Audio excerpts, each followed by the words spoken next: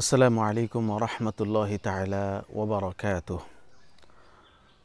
সম্মানিত বাংলাদেশি বন্ধুরা, বাংলাদেশ থেকে এবং ওপার বাংলা থেকে অর্থাৎ ভারতবর্ষ থেকে এবং সারা পৃথিবীর যেখান থেকে শুনছেন, সবাইকে লক্ষ্য করে দুটি কথা। মাহে রমাদানুল মুবারক আমাদের সন্নিকটে। রমাদান শুরু হয়ে যাবে আগামীকাল অথবা পরশু।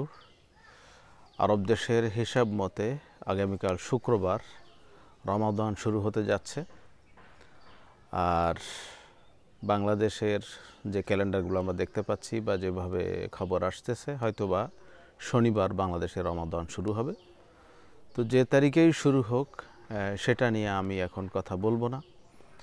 এটা নিয়ে অনেক কথা বলার আছে যে সারা বিশ্বের জন্যও একই দিনে রোজা রাখতে পারে, সেরকম একটা সুন্দর পরিস্থিতি হওয়া সময়ের দাবি, বিজ্ঞানের দাবি। এবং এই বিজ্ঞানটা আল্লাহ রাব্বুল আলামিনেরই দান। তো আজকে পৃথিবীতে গ্লোবালাইজেশনের এই যুগে যখন সব কিছু সহজেই জানা সম্ভব হচ্ছে, নিউজ জানা সম্ভব হচ্ছে, সেই জামানায়ও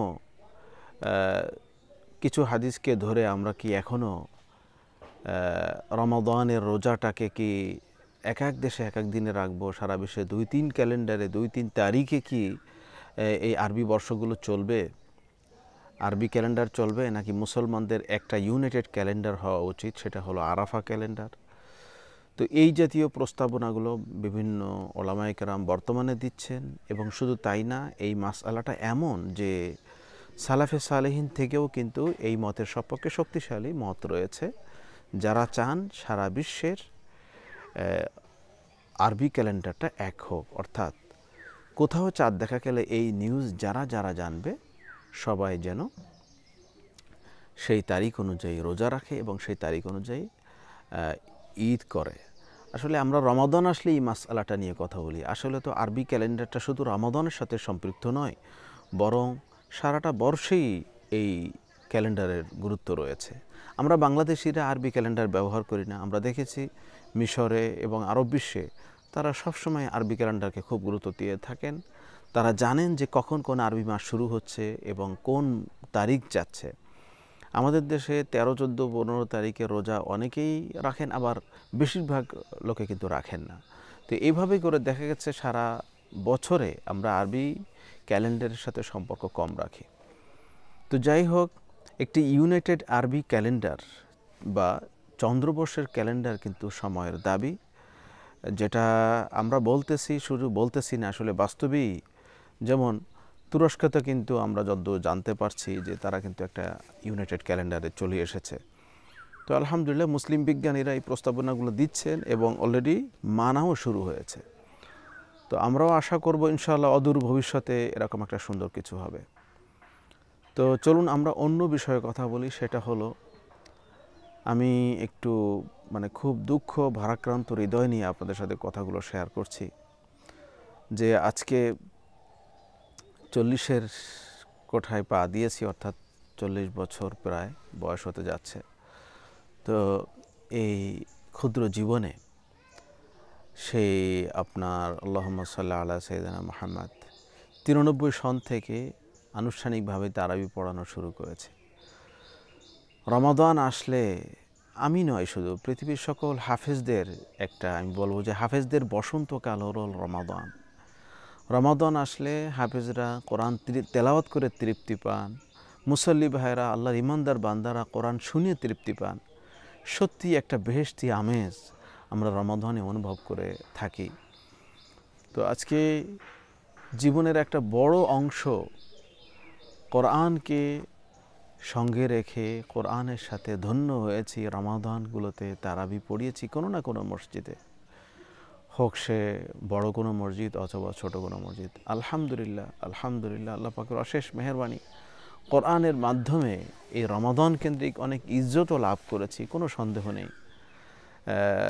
সেটা বৈষয়িক দিক দিয়ে হতে পারে, অনেক মুসল্লিদের সাথে পরিচিত হয়েছি, অনেক আল্লাহর বান্দাদের দোয়া পেয়েছি, দোয়া লাভ করেছি। তো আলহামদুলিল্লাহ, সেই যে মানে নেয়ামতটার জন্য আমরা হারাতে বসেছি। এবারের রমাদানটা সত্যি একটি কষ্টের রমাদান।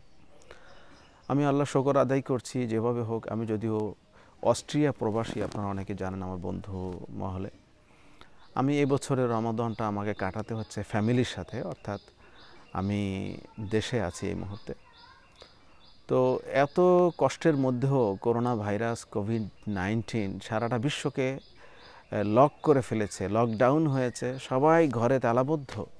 আজকে রাস্তাঘাট, দোকানপাট সব কিছু আপনার মানুষ শূন্য।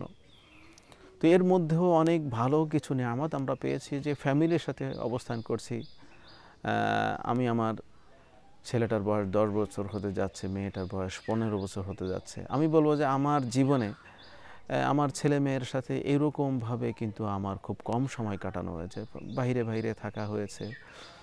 তো বিভিন্ন সময় দেখা গেছে যে যেমন বাচ্চাদের সাথে সময় দেওয়া দরকার, বিশেষ করে রমাদানুল মুবারকের মতো একটি মাসে ইবাদত বন্দেগীতে যেভাবে ফ্যামিলির সাথে সময় দেওয়া দরকার, এটা আগে সম্ভব হয়নি। তা আল্লাহ শুকর আদায় করছি এবারের রমাদান যেন সেই নেয়ামতটা আল্লাহ রাব্বুল আলামিন যেন আমাদেরকে সহজ করে দিয়েছেন। শুধু আমাকে না, আপনারা সবাই বোধহয় সেই নেয়ামতটা পেয়েছেন। আল্লাহ শুকর আদায় করা উচিত। লা তাহসাবুহু শাররাল লাকুম বাল হুয়া খায়রুল লাকুম। আল্লাহ রাব্বুল আলামিন কোরআনের মধ্যে অসংখ্য জায়গায় বলেছেন যে তোমাদের কাছে একটা জিনিসকে হয়তো খারাপ লাগে, ওয়া আসা আন তাকরাহু শাইআন ওয়া হুয়া খায়রুল লাকুম ওয়া আসা আন তুহিব্বু শাইআন ওয়া হুয়া শাররুল লাকুম। আমরা হয়তো ভাবছিলাম এই জিনিসটা এরকম হওয়া উচিত, কিন্তু সেখানেই কল্যাণ রয়েছে। আমরা গতকালকে নিউজ দেখছিলাম যে বর্তমান বিশ্বের বিজ্ঞানীরা এখন বলা শুরু করেছেন যে পৃথিবীতে লকডাউনের কি ফজিলত। সারাটা বিশ্বটাকে কিছুদিনের জন্য লকডাউন করে দিলে প্রকৃতি যে কি একটা হাসি, প্রাকৃতিক হাসি, ন্যাচারাল হাসি দিতে শুরু করে। দেখেন আজকে সবুজ শ্যামলে ভরে গেছে সারাটা বিশ্ব। তো আলহামদুলিল্লাহ আমরা এই প্রকৃতির উপরে, এই তবিয়াতের উপরে, আল্লাহর এই সৃষ্টির উপরে কত যে অবিচার করে এসেছি। সব সময় গাড়ি ঘোড়া চলতে থাকে। আমরা মানুষ আমাদের শরীরের উপরে আমরা যত্নটুকু নিতে পারি না। একজন মানুষ 2টা-3টা কাজ করে ইউরোপ, আমেরিকা এবং বিদেশে। তো একটা মানুষ সে নিজের যন্ত্রটাকে যে কষ্টটা দেয় না, শরীরকে সেই কষ্টটা দিয়ে থাকে। আমরা যেন এই লকডাউনের মাধ্যমে কিছুটা হলো হাফ ছেড়ে বেঁচেছি এবং যেন নিজের শরীরের প্রতিও একটু যত্নবান হওয়ার যেন সুযোগ পেয়েছি। আল্লাহ রাব্বুল আলামিন সেই সুযোগটুকু আমাদেরকে করে দিয়েছেন। এজন্য আল্লাহর শুকর আদায় করব আলহামদুলিল্লাহ। সাথে সাথে শোক আদায় করছি, শোক প্রকাশ করছি। আজকের এই মুহূর্ত পর্যন্ত প্রায় 1.5 লক্ষ মানুষ সারাটা বিশ্ব থেকে ইন্তেকাল করেছে অফিসিয়াল নিউজ অনুযায়ী। সংখ্যা একটু বেশি হতে পারে। তো অনানুষ্ঠানিকভাবে নন অফিসিয়ালি হয়তো বা সেটা 2 লক্ষের উপরে হয়তো মানুষের মৃত্যু সংখ্যা হতে পারে। আর আক্রান্তের সংখ্যা তো অনেক। তো এখান থেকে যে কথা বলবো, যারা আক্রান্ত হয়েছেন, যারা ইন্তেকাল করেছেন, মুসলমান যারা ঈমানের সাথে ইন্তেকাল করেছেন, রাসূলুল্লাহ সাল্লাল্লাহু আলাইহি ওয়াসাল্লামের হাদিস অনুযায়ী তারা অবশ্যই শহীদ। আমরা তাদের জন্য দোয়া করব, আল্লাহ রাব্বুল আলামিন তাদেরকে শাহাদাতের মর্তবা দান করুন। যারা বেঁচে আছেন, আত্মীয় স্বজন কতজনে কত শোক নিয়ে, কত ব্যথা নিয়ে হয়তো বেঁচে আছেন। হয়তো সন্তান মারা গেছে ছোট্ট শিশু রেখে, মা বাবা মারা গেছে ছোট্ট সন্তান রেখে, শিশু রেখে, কারো সন্তান মারা গেছে, মা বাবা বেঁচে আছেন। তো সকল শোক সন্তপ্ত পরিবারগুলোর জন্য, ভাই বোনের জন্য আমরা দোয়া করছি, আল্লাহ তাদেরকে সবরে জামিল, সুন্দর মতো ধৈর্য ধারণ করার তৌফিক দান করুন এবং এই ধৈর্যের পুরস্কার জন্য আল্লাহ রাব্বুল আলামিন তাদেরকে দান করেন, সেই দোয়া করছি।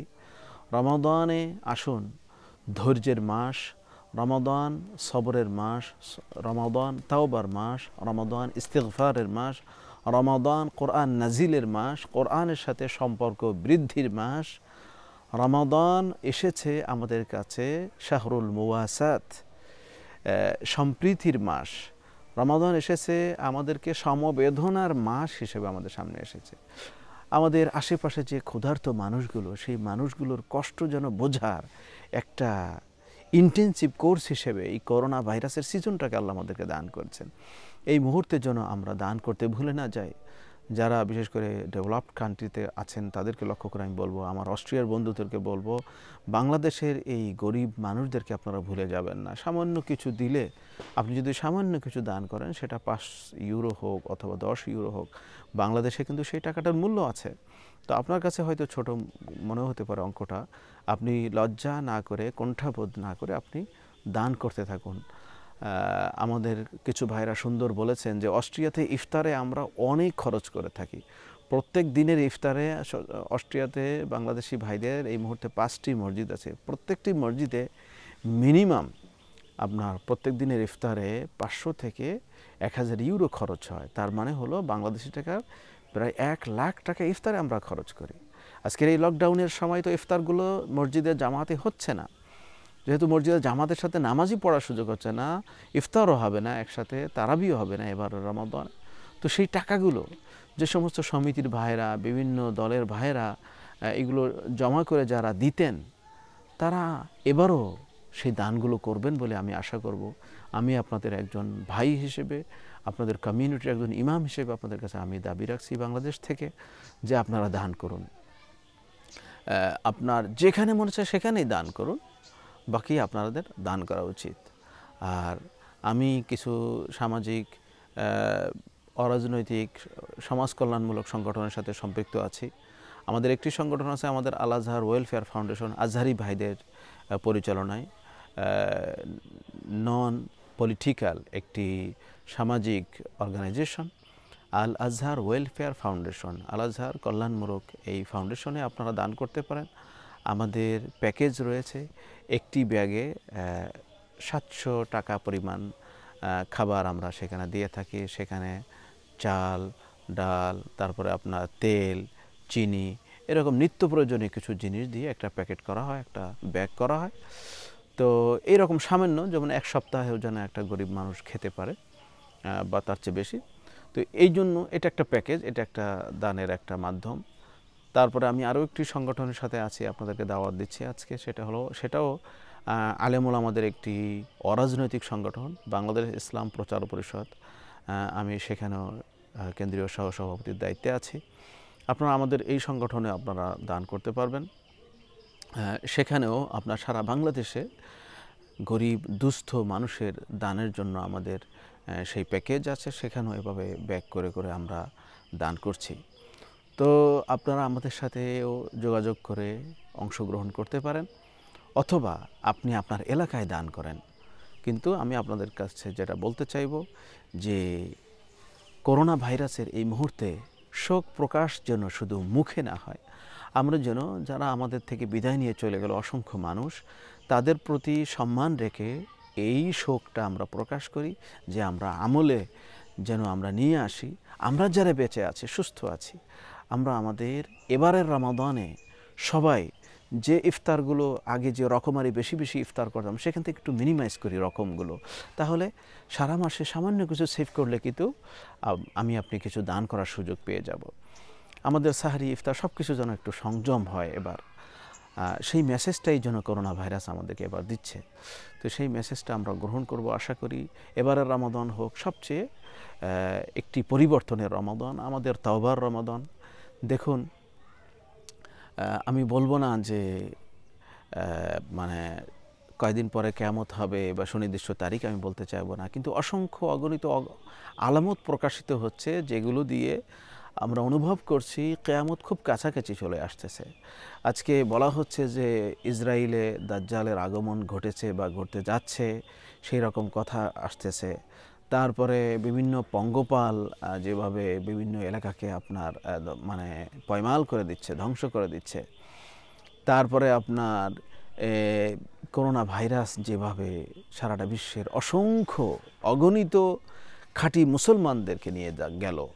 আলেম ওলামা এই সামান্য কয়েকদিনে আপনার এই বাংলাদেশ থেকে আপনার গত 1 মাসে একটি নিউজে দেখলাম প্রায় 15 জন বাঘা বাঘা আলেম মারা গেছেন। তাহলে এলেম উঠে যাচ্ছে, এই আলেমদেরকে আল্লাহ রাব্বুল আলামিন নিয়ে নিচ্ছেন, এর মাধ্যমে আমাদের থেকে এলেম উঠে যাচ্ছে।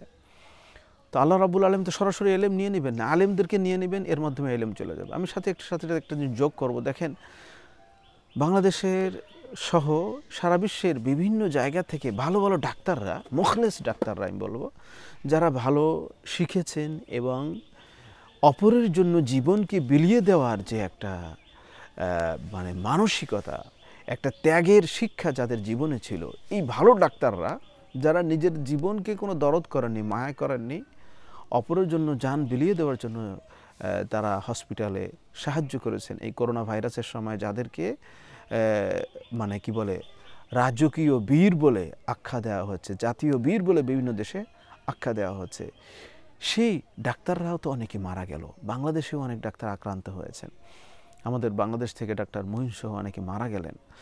তো তারাও কি মেসেজ আমাদেরকে দিয়ে গেল? মেসেজটা হলো এই যে পৃথিবী থেকে কিন্তু ভালো মানুষ উঠে যাচ্ছে।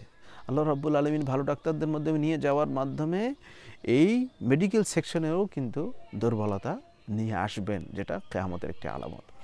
তো যাই হোক বন্ধুরা, এই অসংখ্য অগণিত কিয়ামতের আলামতগুলো যেন আমাদেরকে মেসেজ দিচ্ছে যে তোমরা সতর্ক হও, এখনও তওবার দরজা তোমাদের জন্য বন্ধ আছে।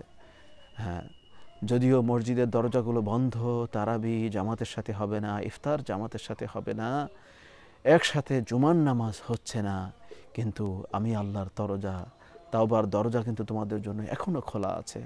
সম্মানিত বন্ধুরা, একটা হাদিস বলে আমার কথা শেষ করছি। আল্লাহ রসুল সাল্লাল্লাহু আলাইহি ওয়াসাল্লাম বলেন, সহিহ মুসলিমের বিশুদ্ধ হাদিস, আল্লাহ রাব্বুল আলামিন বান্দার তওবা কবুল করবেন সেই পর্যন্ত, যে পর্যন্ত না সূর্য পশ্চিম আকাশ থেকে, পশ্চিম গগন থেকে উদিত না হবে।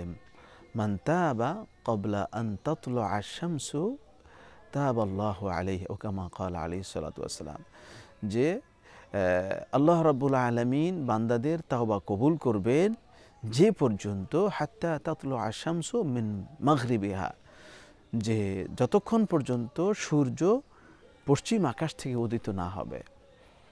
তাহলে সেই সময়টা কখন যেন সংঘটিত হবে আমরা কেউ জানি না।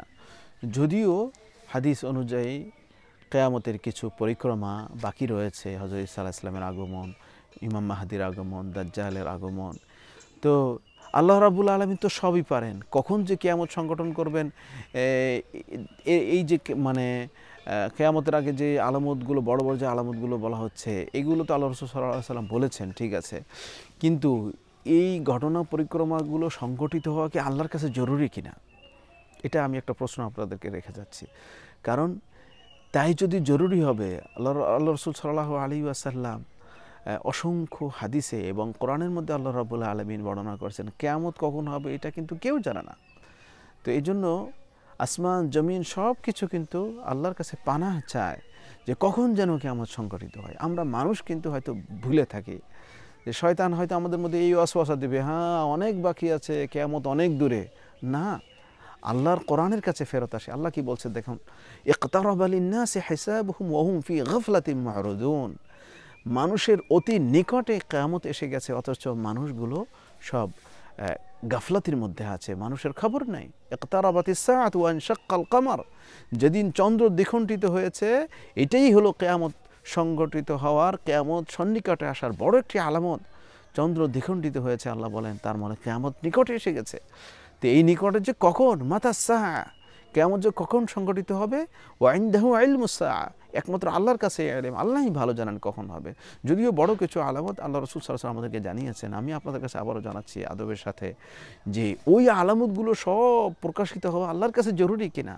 আল্লাহ যদি মানুষের প্রতি অসন্তুষ্ট হয়ে এরকমভাবে লকডাউন করে দিতে পারেন, আল্লাহ অসন্তুষ্ট হয়ে মানুষের পাপ তাপের কারণে আল্লাহ তো চাইতে পারেন, ঠিক আছে এত আনুষ্ঠানিকতা দরকার নেই, আমি ধ্বংস করে দেবো সারা বিশ্ব তোমাদের যে অবস্থা এটা দেখে।